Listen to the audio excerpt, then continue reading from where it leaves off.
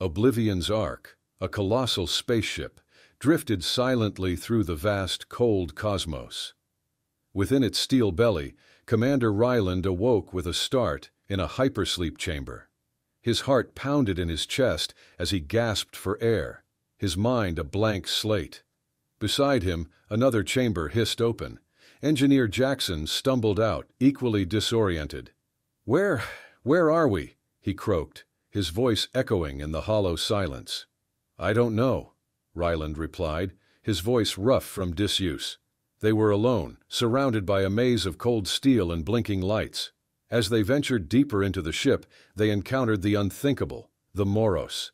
These terrifying creatures, humanoid but grotesquely deformed, lurked in the shadows, their eyes glowing in the darkness.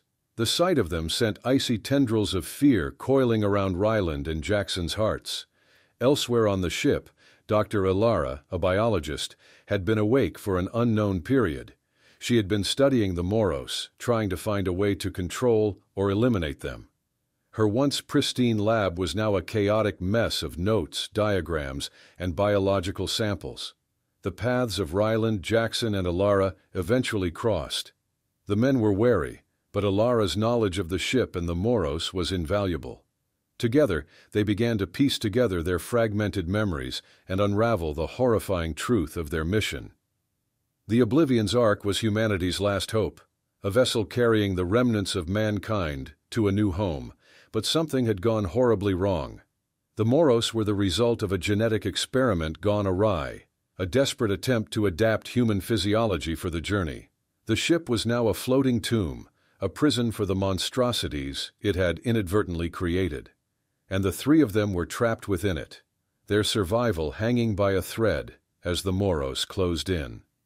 The struggle for survival became a daily ordeal. Each encounter with the Moros was a dance with death, a desperate fight for another day of existence. But with each passing day, they grew stronger, more resourceful. They were not just survivors, they were fighters.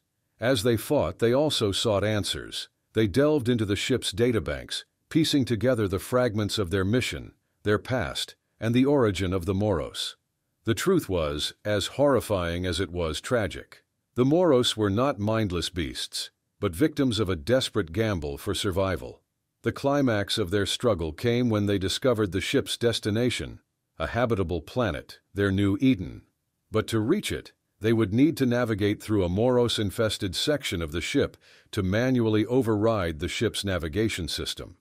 The task was almost suicidal, but it was their only hope. The three of them steeled themselves for the task ahead. They were not just fighting for their own survival, but for the future of humanity. They were the last line of defense against the Moros, the last hope for the human race. The battle for control of the ship was brutal.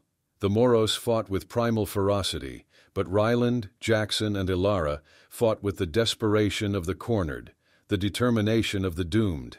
They fought not just with weapons, but with their wits, using their knowledge of the ship and the Moros to their advantage.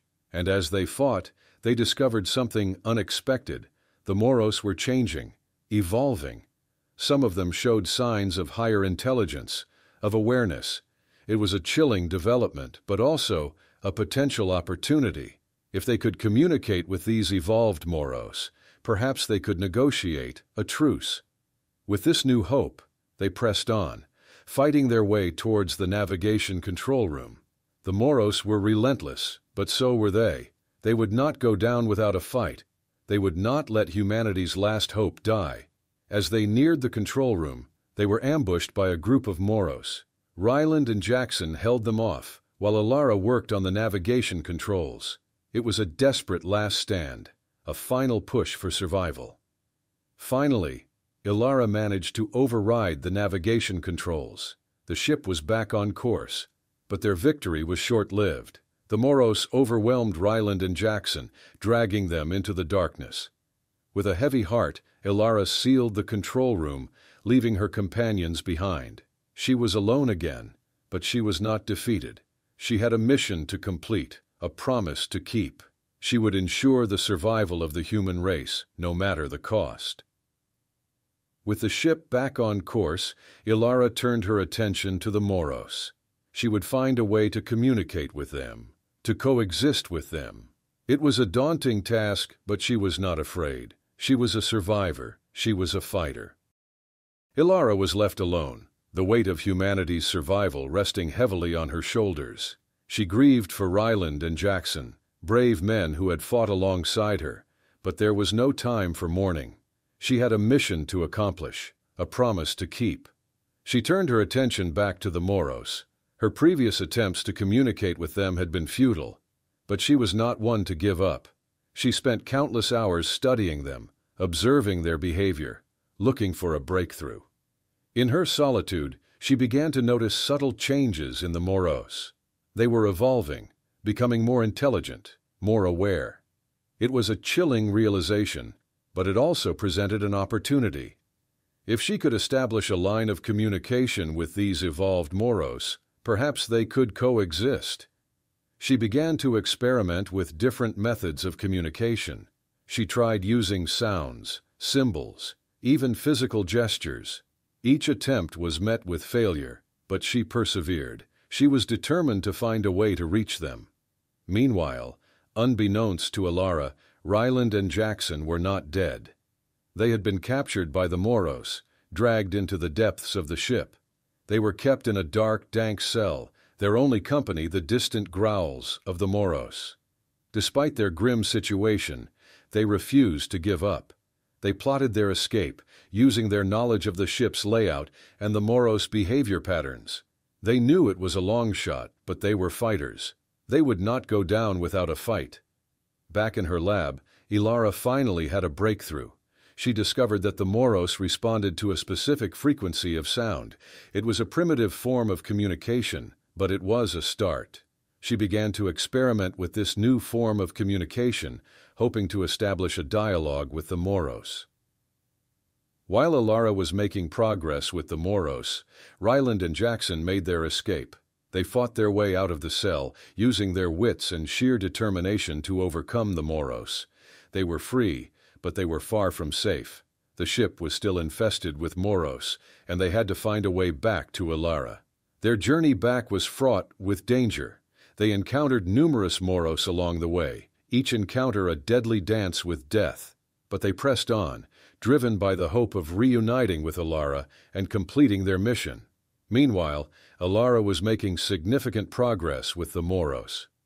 She had established a rudimentary form of communication with them, using the specific frequency of sound.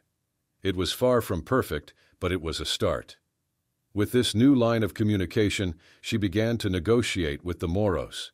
She explained their situation, their mission, and their desire to coexist. The Moros were wary, but they seemed to understand. They agreed to a truce, a tentative step towards coexistence. Just as Elara was making headway with the Moros, Ryland and Jaxon arrived. Their reunion was emotional, a moment of joy in the midst of their grim situation. They shared their experiences, their discoveries, and their hopes for the future. With their team reunited, they renewed their efforts to complete their mission.